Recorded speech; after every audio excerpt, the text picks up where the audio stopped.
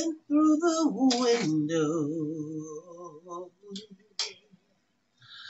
window to your heart.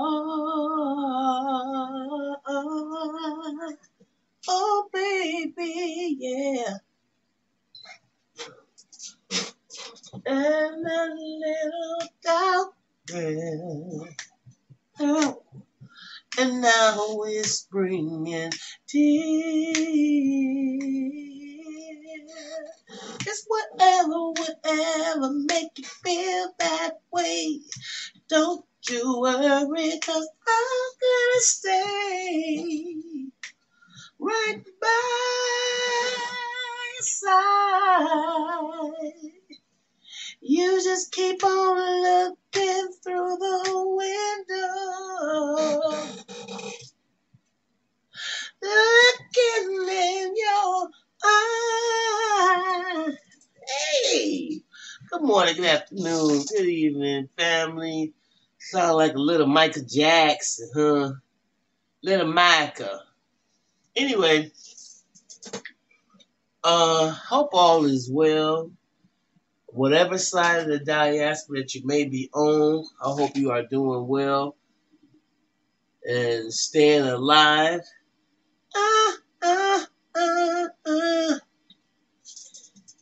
Staying alive. But this story, I got this story from the Shade Room, y'all, and this is kind of disturbing to me. But that's what goes on in prison. So I guess he got his just due. Because there's a Texas inmate that was accused of killing 22 elderly women. Somebody couldn't take him. They was like, This article came from Nick Finley. And let's check this out. According to AP News, Hannah Haney, a spokesperson for the Texas Department of Criminal Justice, says authorities discovered the body of Billy Chimirmir on Tuesday, September 19th. His cellmate, another convicted murderer, was identified as the assailant.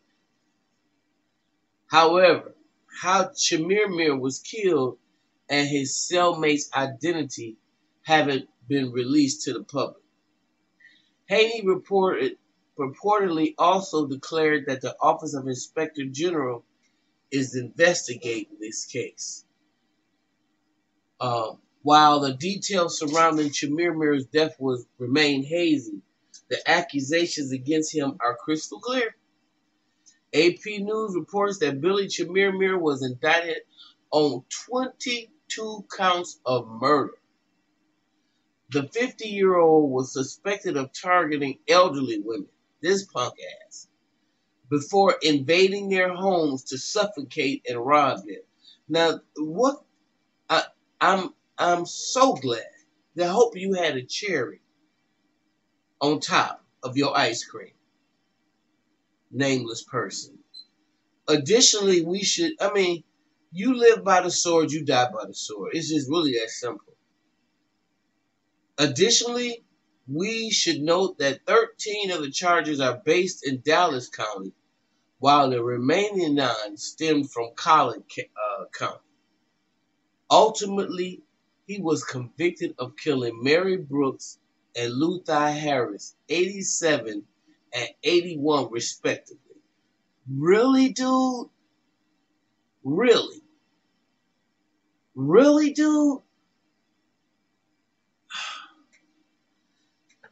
It's also worth pointing out that NBC5 Dallas-Fort Worth separately confirmed the news of Chimirmir's recent passing, and the station dove into the crimes attributed within a series called Stranger at the Door.